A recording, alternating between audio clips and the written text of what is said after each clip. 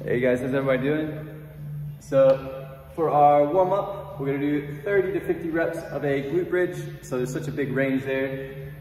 Just because we're looking to fill your glutes and hamstrings. So for you, that might be 30, it might take you to 50, it might take you to 80, it might take you 20, however long it takes you to fill both the glutes and hamstrings. That's all we're looking for.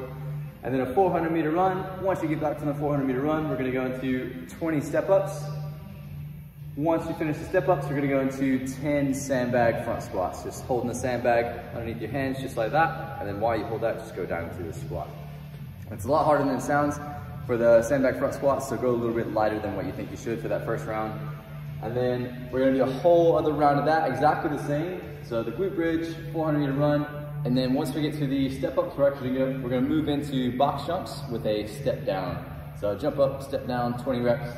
And then back into the sandbag front squats. If you can, a little bit heavier. If not, just stay at the same weight, just warming up. Once we finish that, so 2 rounds of that, 12-minute clock. I'm gonna build to a moderately heavy complex. So 1 squat clean, and then 1 hang squat clean. So we shouldn't be hitting a weight that we're failing reps. It should be moderately heavy, but something you know you can control, and just good technique. Just warming up before the workout. If you know your hang squat clean or squat clean PB, roughly like 75 to 85% of that, roughly, just go by feel. So we have a little pairs workout, social distance of course. 4 sets, 5-minute AMRAP, 200 meter run, 30 box jumps, and then in the remaining time, max hang squat cleans. So because we're doing this one in pairs, the 200 meter run is actually going to be 100 meters per person. So the first, or partner 1 will run 100 meters, come back, it's more like a relay, and then partner 2 will come back, or run the 100 meters and come back. Once that partner 2 gets back, we're going to do 30 box jumps. We're going to alternate reps. So partner 1 will do a box jump, partner 2 will do a box jump, and you do that until you get to 30 reps. So say you finish all of that within, I don't know, 2.5 to 3 minutes, say 3 minutes. Then you're gonna have 2 minutes of hang squat cleans, just max reps, as many as you can.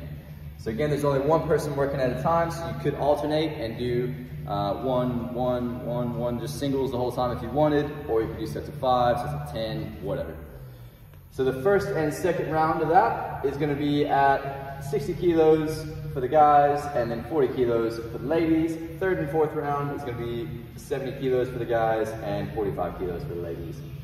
So the weights they're meant to increase in the third and fourth round. That's really all that matters. If you go a little bit lighter than this, that's fine. We're looking for a weight that you could, on the first and second round, that you know you're not gonna have any fails throughout the whole thing. If you could probably do, say, 15 to 20 reps unbroken if need be, of like a hang squat clean. So something heavy, like challenging, but nothing, you're not gonna fail the reps.